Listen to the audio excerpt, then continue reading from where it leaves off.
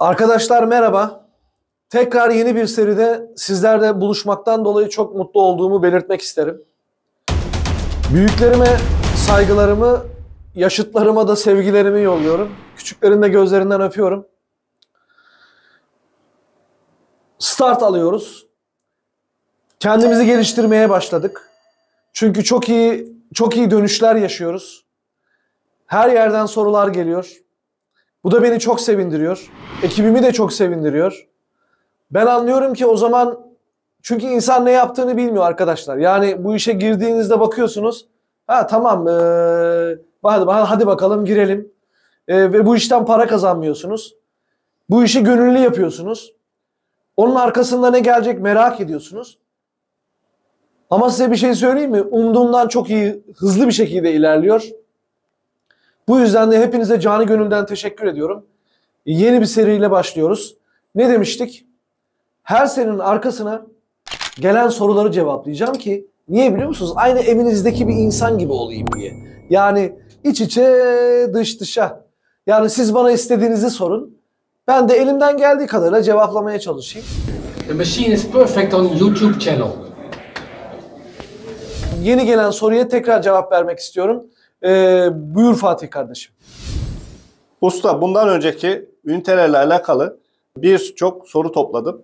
Bunları topyekün bir cevaplayabilirsek bütün izleyicilerimiz için güzel bir cevap olmuş olur. Bunlardan birincisiyle şöyle başlayayım. En iyi vuruş size göre kimde? En iyi vuruş bana göre kimde? Tabii bu Murat Gökmen'in yorumu. Bir de şöyle bir şey var Fatih'ciğim.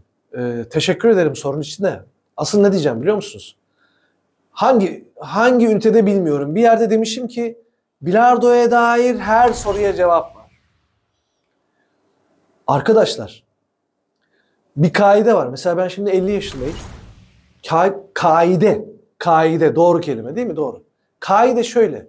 Kim demiş? Kime demiş? Ne zaman söylemiş? Hangi makamda söylemiş? Bu gider. Ne demek biliyor musunuz? Yani kimin ne konuştuğu tesiri adedinde yer alıyor insanların kalbinde. Şimdi ben diyorum ki bilardoda kibirli olmayın. Yani karakteriniz sizi şampiyon yapar. Bunu Gökmen dediğinde farklı ama Michael Jordan dediğinde Michael Jordan yani. Anladınız mı örneğimizi? Aklınıza yaklaştırıyorum. Yani kimin hangi makamda söylediği çok önemli. Şimdi ben haddini bilen birisiyim. Ama şuna da gider yapıyorum yani. Bilardo ile ilgili her soruya cevap var. İstediğinizi sorabilirsiniz. Ha bu kimin yorumudur?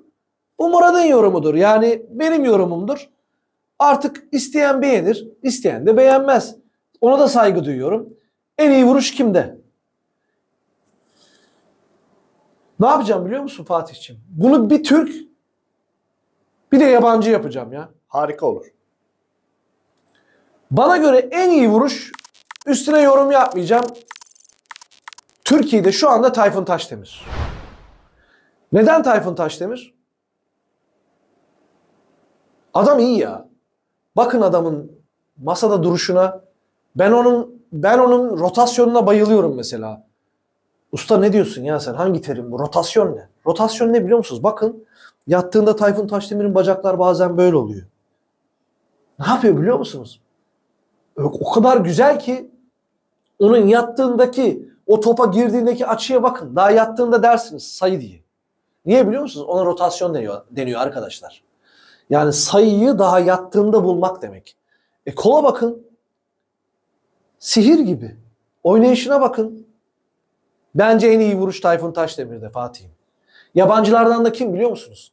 Şimdi bilardocular var ya izleyenler. Şaşıracaklar, diyecek bakalım kim geliyor. Söyleyeyim mi size? Seo. Koreli Seo. Hadi bakalım. Bakın adamın vuruşuna. Bana göre ne biliyor musunuz? Tam bir cezalandırıcı. Onu izlerken öyle hissediyorum. Yani topa sanki vururken ceza veriyor arkadaşlar ya. O kadar iyi ki o adamın topa vuruşu. Bence o kendini bilmiyor. Bana göre. Bakın kimleri aşıyorum ha. Yabancılardan böyle aşıyorum. Aradığından bir tane böyle çıkartıyorum. Diyorum ki Seo. Arka koluna bakın. Topa vuruşuna bakın. Müthiş. Soy ismi neydi ya? Seo Chang Heon olması lazım. Eğer telaffuzumda hata varsa affetsin beni Seo'cum ama iyi adam ya. Yani kafayı çözsün, ben size söyleyeyim mi? Aynı Burak Haşhaş gibi söylüyorum bunu da. Kafasını çözsün, adam dünyanın en iyiler arasına gelecek. Bakın. Allah ömür verirse bana, ben de göreceğim yani. Dünyanın en iyilerinin yanına girecek. Şu anda da öyle ama daha yerinde değil. O arıyor şu anda. Mentali arıyor yani. Evet kardeşim. Diğer soru ise en yetenekli bulduğunuz oyuncular kim? Oo, ne güzel sormuşlar. Kim biliyor musun? En yetenekli oyuncular kimi? Çıkart. Lar ekini çıkart. Bana göre kim biliyor musunuz? Anket yapın abi bütün dünyada. Bak bütün dünyada anket yapın. Tek bir isim bulacaksınız. Şu anda var ya, yanınızda olmak isterdim biliyor musunuz? Acaba kim çıkıyor? Abi kim biliyor musunuz? Gelmiş geçmiş en yetenekli adam. Semih Saygıner. Bunun üzerine var ya, Murat Gökmen böyle konuyu lak der kapatır. Neden kapatır biliyor musunuz? Hayat öyle bir şey ki arkadaşlar. Bazı insanlar bazı yeteneklere açık doğuyorlar. Ha tamam, yetenekli adam, yetenek yeter mi? Yetmez. Onu cilalamak gerekiyor. Neyle? Onu sayıyorum zaten psikoloji bölümünde. Antrenmanla, özveriyle, çabayla, sabırla, şunla bunla. Ama Allah da bazı insanlara yardım ediyor. Nasıl biliyor musunuz? Yeteneğiyle buluşturuyor ya. Yani ne yapıyor ediyor, öyle bir hediye veriyor. Mesela bunun örneğini gene aklınıza yaklaştırayım. Adamda korkunç bir ses var. Korkunç bir ses var. Dünyanın en iyi sesi ama adam Diyarbakır'da diyelim bir duvar ustası. Buluşamıyor. Çok üzülüyorum böyle insanlara, buluşamıyor. Niye biliyor musunuz? Doğru zaman, doğru yer, doğru insan hep birbirleriyle birleşmesi gerekiyor bunların ki bu adam açılsın, yuvasından gitsin. İşte bazı insanlar da yetenekleriyle buluşuyorlar. Bir de onu dediğim şeylerle süslüyor, cilalıyor ve bu adamdan muhteşem bir yapı çıkıyor. İşte bu muhteşem yapının adı ne biliyor musunuz? Semih Saygıner. İkinci şahsı söylemeyeceğim Fatih. Bak bir daha söylüyorum. Gelmiş geçmiş en yetenekli adam. Semih Saygıner'dir. Usta sana bir şey söyleyeyim. Bilmiyorum izliyor musun bu videoları da. Seni öpüyorum ya. Saygılar Semih Saygıner'e diyebiliriz. Evet, saygılar Semih Saygıner'e. Bir diğer soru. Yenilmesi en zor oyuncu size göre kim? Oo, bu da güzelmiş. Bak ben sana söyleyeyim. Yenilmesi en zor oyuncu kim biliyor musun? Ya herkesin bildiği isim aslında da yani, ama o ne yapayım şimdi? Yabancılardan Dick Jaspers abi. Bu adamı yenmek çok zor ya. Bu oyuncuyu yenmek çok zor. Yenmeniz için ne yapmanız gerekiyor biliyor musunuz? Ukalalık yapıyorum. Çünkü o şey gibi yani, sanki bir dizel motor gibi Dick Jaspers. Onu önden yani 3-4 ıstakada 20-25 oldunuz. Abartmıyorum bakın. Ya hatta 5-6 ıstakada 20 oldunuz, birazcık korku çöküyor. Yani eğer kafa kafaya giderseniz ya hatta oyunun son dönemine geldiyseniz 30'dan sonrası kazanma şansınız, size bir şey söyleyeyim mi? %10'a düşüyor arkadaşlar. Çünkü müthiş. Nasıl bir şey var? Gerçekten bazı konuşmalarım var. Onunla Magdeburg'da konuşmuştum, Almanya'da. Nasıl böyle olabiliyorsun diye. Tabii ki benim o kendimle alakalı bir sıkıntım vardı. Onunla ilgili sormuştum. Onu başka sorularda açarım arkadaşlar. Hepsini de şimdi söylemeye gerek yok ama Dick Jaspers dünyada yenilmesi bence en zor oyuncu yabancılardan. Türklerden de şey zannetmeyin ha. Bu soruları önceden hazırlanmış bu adam da şak şak şak soruyor. Ben Fatih bu adam, benim bu adam var ya sağ kolum. Neden sağ kolum biliyor musunuz? Adam hacker, çok yetenekli birisi ve çok çalışıyor. Saati çok değerli. İnan çok az kontak kurabiliyoruz. Soruları hazırlamış gelmiş. Niye biliyor musunuz? Ben doğal olmasını istiyorum. Yani o anda tak böyle yani spontan diyorlar. Yani direkt hemen söyleyeyim diye diyorum. Türklerden de en yenilmesi zor oyuncu Tayfun Taşdemir. Bana göre o. Ne yapayım? Tayfun'a özel mi torpil geçiyorsun ya? Değil. O. Sağlam. Öteki Türk bilardoculardan ona ayırılan özellik ne biliyor musunuz? Ona ayıran özellik. Söyleyeyim mi size? Sabrı.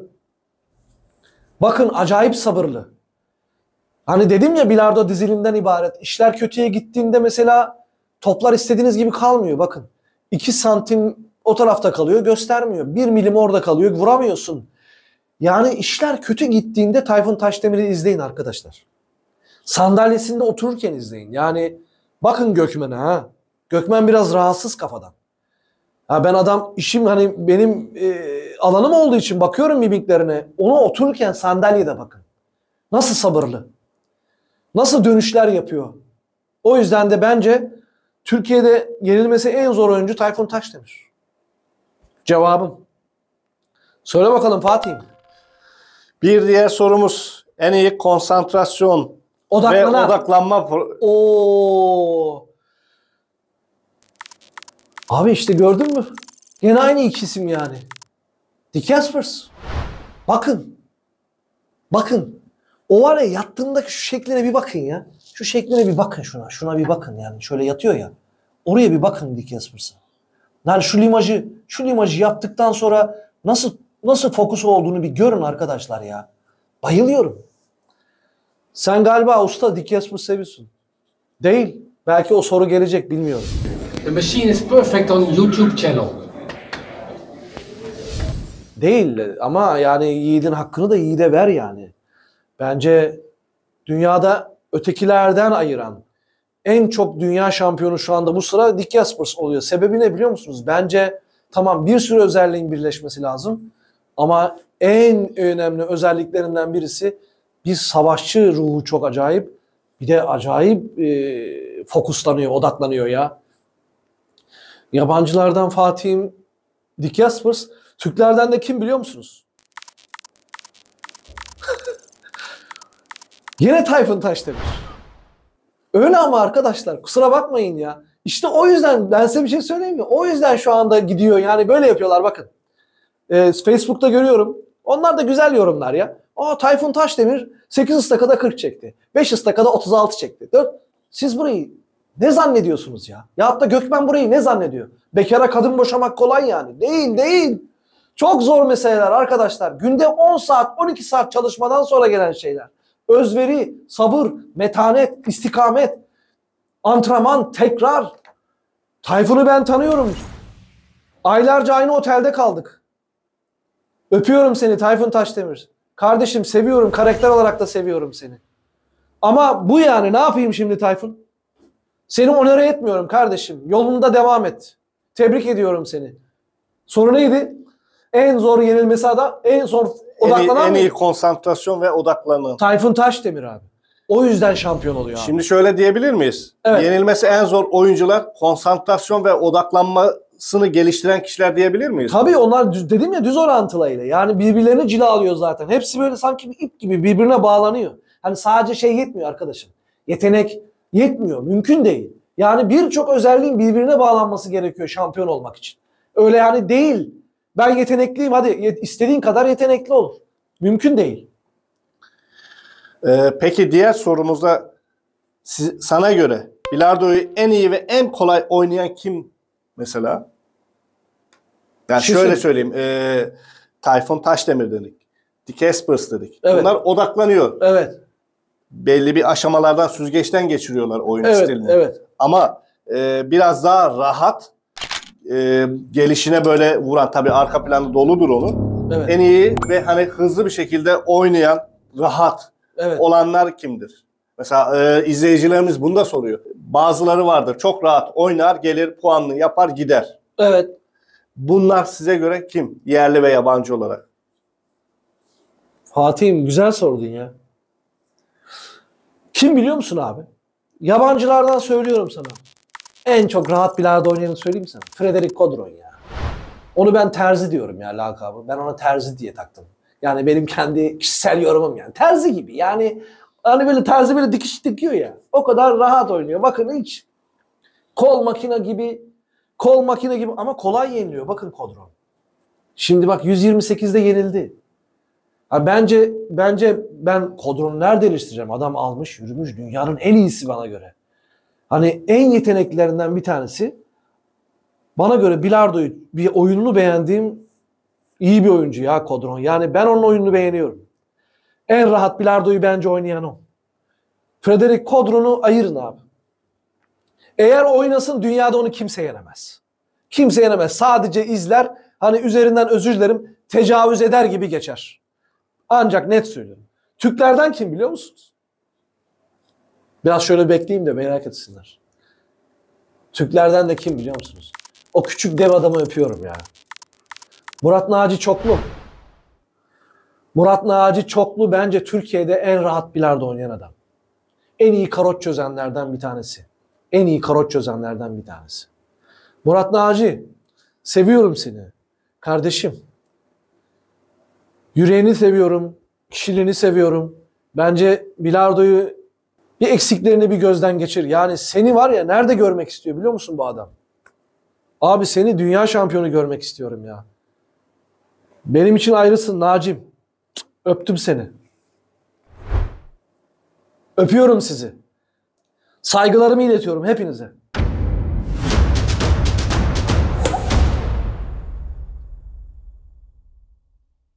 Bilardo'da daha önce hiç denenmemiş, hiçbir yerde bulamayacağınız yepyeni bir konseptle artık yayındayız. İstikamet, yetenek, armoni, psikoloji, sistem, teknik, bilardoya dair ne varsa tecrübeyle yoğrulmuş profesyonel bilardo oyuncularından yeni başlayanlara tavsiyeler eşliğinde yepyeni bir ufka yelken açtık. Bu yolculuğa hep birlikte beraber çıkıyoruz. Kanalımıza abone olup videolarımızı beğenebilir ve çevrenize tavsiye edebilirsiniz.